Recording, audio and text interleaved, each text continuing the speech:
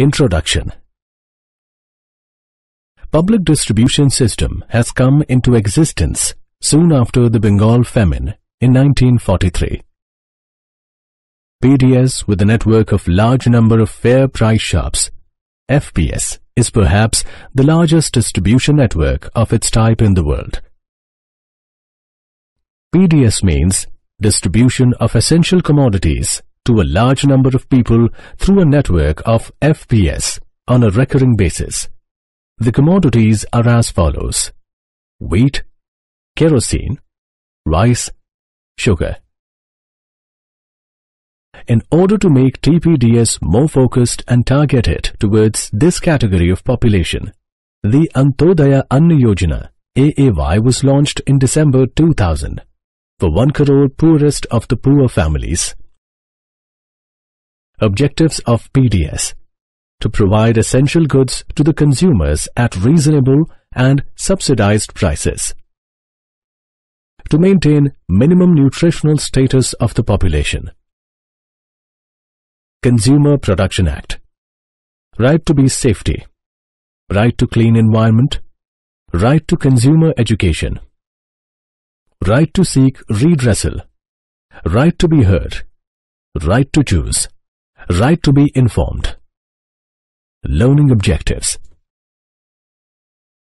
At the end of this chapter, you will be able to define public distribution system and consumer protection, cite the objectives of people distribution system and consumer protection, explain the progress of PDS, describe consumer protection.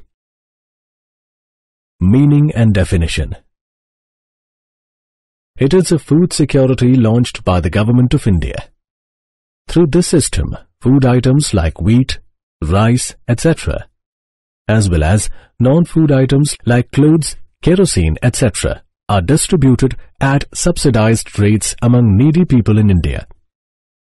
The central government is responsible for storage, transportation, and allocation of food grains, whereas state governments hold responsibility for distributing the food grains to consumers through fair price shops.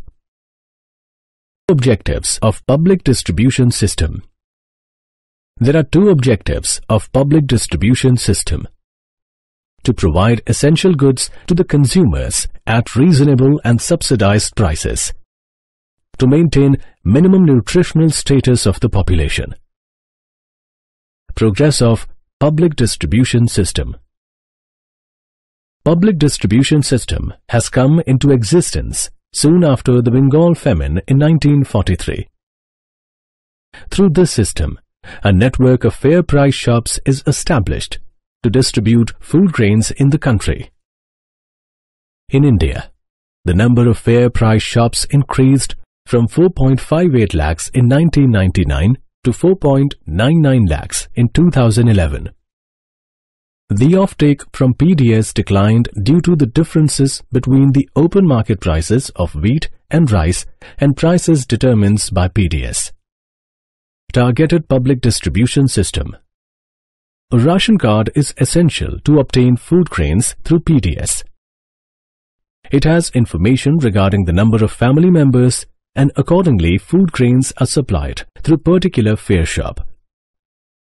White ration card is given to those whose annual income is more than 1 lakh and are excluded from benefit of PDS.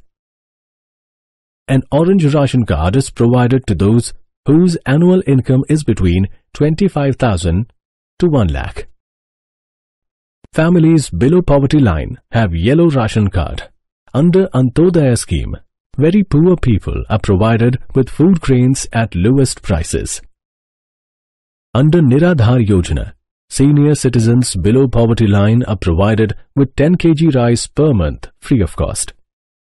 PDS is beneficial in India because it helps to supply subsidized food grains to poor people.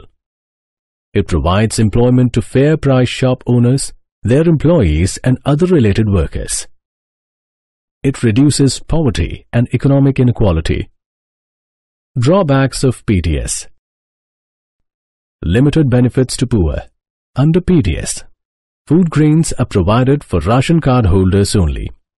They are issued on the basis of residential address. Hence, homeless people are not able to get its benefits. Regional disparities. Some regions are well developed while some are less. In some states, large number of families are below poverty line. Urban bias. Nearly 75% fare shops are in rural area. But the offtake of food grains through PDS is more in urban areas. Inefficient Food Corporation of India. Excess stock of food grains are not stored properly. Therefore, it creates scarcity of food grains even after an increase in production. Remedial measures. Food bank. It is essential to establish food banks and to modernize godowns in every state. Extension of coverage of PDS. The coverage of PDS has to be extended so that no needy person will be deprived from the benefits of PDS. Restructuring of PDS. Rationing officers must visit fair price shops frequently to know their problems and to eliminate bogus ration cards by raids of flying squads. Consumer protection. A consumer is defined as a person who acquires goods and services for direct use of ownership.